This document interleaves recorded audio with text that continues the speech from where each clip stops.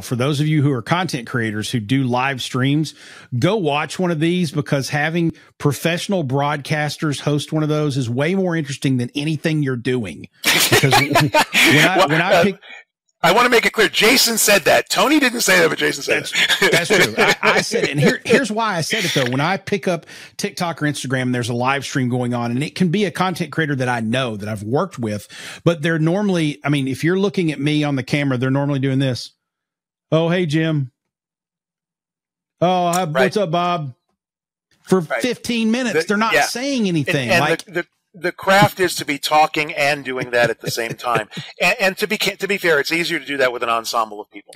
So, it's typically Bob and Sherry and our social media director, whose name is Heather Furr, or people come in. I've been a guest on it before. 2 weeks ago, we were out here in Denver for Podcast Movement, and we went live from the Airbnb that we had rented.